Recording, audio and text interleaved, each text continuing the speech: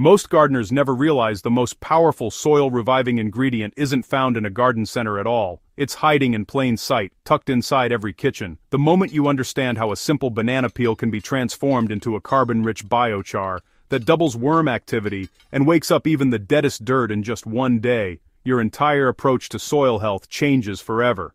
This isn't hype. It's one of the fastest, most reliable, and most natural soil hacks we've ever shared here on Crop Corner. And once you try it, you'll never look at kitchen scraps the same way again.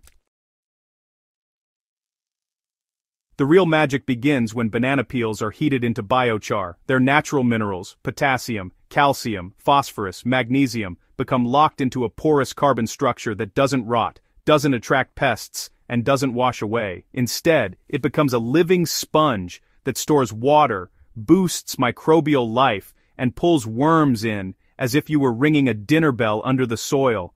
Gardeners across the world are using this exact method to turn lifeless clay into rich, dark, crumbly earth within days, not months. Let's break down exactly how to make it, how to activate it, and how to use it for fast and dramatic soil transformation. Why banana peel biochar works so fast. Raw banana peels are great for compost, but when turned into biochar, something far more powerful happens. The heating process stabilizes the carbon, forming millions of tiny tunnels and chambers. These act like permanent real estate for beneficial microbes, and microbes are the true engine of fertile soil. Once microbes move in, worms follow, because worms eat the microbes, not the peel itself. When you add banana biochar to your soil, you aren't just giving nutrients, you're upgrading the actual structure of the soil. Clay loosens, sand holds moisture, compacted dirt breathes again, and because biochar stays stable for decades, those improvements last for years with just a single application. How to make banana peel biochar on a stove. You don't need a fancy kiln, an outdoor fire pit, or special tools. A simple stove and a metal pot with a tight lid are enough. Start by collecting around 10 banana peels and dry them fully, either in the sun or in an oven on low heat until they're crisp. Drying is essential because it reduces moisture and helps the peels carbonize instead of burning to ash. Once dried, cut them into smaller pieces and place them inside your metal pot. Seal the lid tightly so limited oxygen enters. Too much air will turn your peels into ash, not biochar. Place the pot on low to medium heat for about 1 hour. You'll notice a faint smoke scent, but, leave the lid closed the entire time. After cooling completely, open the pot and you'll find feather-light black flakes. This is your banana peel biochar. Crush it gently with your hands or a mortar until it resembles coarse coffee grounds. At this stage, it's pure carbon, powerful, but not yet ready for soil.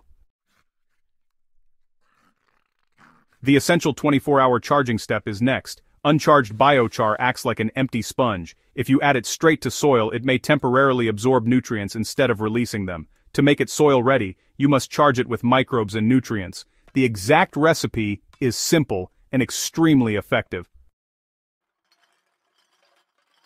Mix 1 cup of crushed banana peel biochar with 2 liters of water and 1 cup of compost or worm leachate. Stir it well and leave it to rest for 24 hours. During this time, beneficial microbes multiply inside the pores of the biochar. If you want an extra strong microbial brew, dissolve 1 tablespoon of unsulfured molasses into the mixture before resting it. By the next day, every pore of the biochar becomes a microbe-filled powerhouse ready to transform your soil. This charging step is what makes the 24-hour soil transformation possible. So, once your biochar is fully charged, it's ready to apply. Just sprinkle it evenly onto your garden soil and gently mix it into the top couple of inches. You really don't need large amounts. 1 cup per square foot is honestly more than enough for visible results. And yeah, be sure to water it in well to help the microbes settle. Within hours, you can expect worm movement if there are any worms nearby. The biochar creates pockets of oxygen, moisture, and microbial food, basically everything worms crave. Over the next several days, they'll tunnel, feed, and leave behind nutrient-rich castings that blend with the biochar and enrich the soil even further. Gardeners working with dense clay in particular see some of the most dramatic results.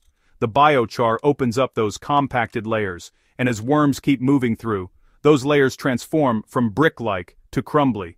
After a week, your soil will noticeably darken, soften, and hold moisture better. Plants respond quickly with deeper roots, greener foliage, and faster shoot growth because the conditions really do mimic a naturally fertile ecosystem. Worms don't chase fertilizer, they chase microbe activity. When charged banana biochar is added to soil, the microbial explosion begins instantly. Worms sense this and move toward it, turning the area into a hub of biological life. As they digest microbes and organic matter, they release castings filled with nitrogen, beneficial enzymes, and plant-available nutrients. These castings mix with the biochar, creating a long-lasting nutrient bank that's protected from leaching and erosion. Even months later, you'll notice worms returning to the same spots. Since biochar doesn't decompose, it really becomes a permanent part of your soil's underground architecture.